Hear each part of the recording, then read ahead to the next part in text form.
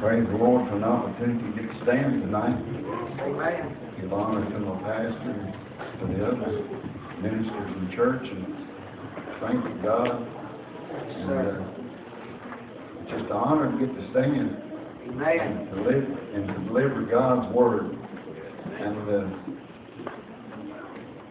I've been listening to the inauguration a little bit, and it seems like everything's on the economy. Everything's got to spinning around one thing, and my mind just got to wandering on things. And I've got a message tonight that I hope it helps us, and I want it to. I don't want to destroy nobody, but every once in a while we've got to tell you like it is. That's right, amen. And this weekend, you know, the services, I don't know if it helped anybody else, but I went home high and lifted up. I had to chew on some of it a little bit. And but sometimes a wise person, you know, they're willing to take instructions, but a foolish person will turn to rage. And the day and time we live, we got to be able to take some instructions. Because I believe there's men of God who still hears from God. Amen. And I believe that. And the day and hour that we're approaching, and I'm just talking a little bit, and I'm going on and getting God's word. But as Brother Willow was up here singing tonight, he's a man I respect very highly. I know he's doing God's work and all that, but I sure do miss getting to sing with him. And I appreciate him. I don't want to just pick him out, but I always have appreciated him. I'm going to be using a text tonight out of Ecclesiastes. It's going to be in the Old Testament tonight. It won't be a real long, lengthy. I'll use 4 or 5 verses. I'm going to skip around 3 or 4 places, but I won't take you far. Y'all be in much prayer for me tonight. Bless you, Jesus. I can maybe get these butterflies out of the way a little bit. And but I do have a message for us tonight. And I spent a lot of time in prayer about it. And I want God to use me tonight. Oh, yes, yes. We're going to start at Ecclesiastes, the 2nd chapter. We're going on the first. We're going to read the 1st and 2nd and 3rd verse. We're going down to the 10th verse. Then we're going to go over to the 15th and 16th verse. I said in my heart, go to now, I will prove thee with mirth. Therefore enjoy pleasure, and behold, this is also as vanity. And I said of laughter, it is mad of mirth. What doeth it? I thought in my heart to give myself unto wine, yet acquainting my heart with wisdom, and to lay hold on folly, till I might see what was that good for the sons of men, which they should do under the heavens all the days of their life. Go on down to the 10th verse. And whatsoever my eyes desired, I kept not from them. I withheld not my heart from any joy, for my heart rejoiced in all my labors, and this was my portion of my labors. Go on down to the 15th and 16th verse. Then said I in my heart, as it happened to the fool, so it happened even to me. Yes. And why was I then more wise? Then I said in my heart that this also is vanity. For there is no remembrance of the wise more than of the fool forever. Seeing that which now is in the days will come shall all be forgotten. And how died the wise man as a fool?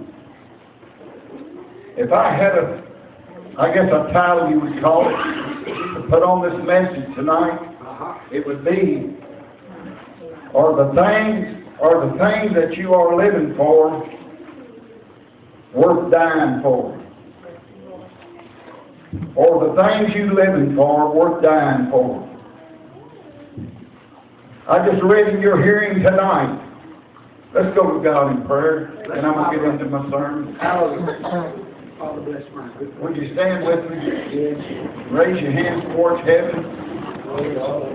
Lord, we come. Father, we just ask you to bless Brother Daniel tonight. God, we come to you tonight. Bless him before him, Lord. Give him liberty. God, you know, Thank God that you have to go forth tonight. Anoint my brother. Lord, you know the hearts here tonight. Hallelujah. Hallelujah. God, you know the needs here tonight, God. Oh, God. Lord, let us serve you tonight. Let us serve you tonight. Thank you. Praise you tonight. Thank you. Thank you, Jesus. Thank you, Lord. Everybody knows who Solomon was. He's done his Bible reading and all. You know, he was a wise man. Yes, amen. He asked God for wisdom, and God granted his request for wisdom. But could I tell you tonight, there are people who think they're so wise that they really don't need God. That's right. That's right. Do you believe we live in a day and a time when people are so smart, or they think they're so smart, they're so smart on computers and other things that they don't think they really need God? True, brother. True. Amen. Well, I'm going to talk to you tonight just a while. You go a long way, That's his heart. but I'm going to tell you tonight, you can gain this whole world. Come on, Brother Daniel. But if you don't have the Savior, it'd be better that you never be born. So true. Solomon was a man who was wise. I believe he knew God. I believe he had God's favor. But it seemed like he got so wise in his own understanding. He got so wise.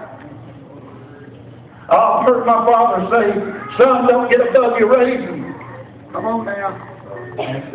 Bless you, Jesus. We live in America where people have got above their means. Right. All I heard yesterday, the day before, how are we going to get things turned around? But I also heard Brother Danny Patrick preach Sunday morning. We don't need more prosperity. We need people to turn back to God. We need people to go back and do the first works over. Right. True. We don't need more pleasures. Solomon tried the pleasures. Yes, sir. Solomon tried.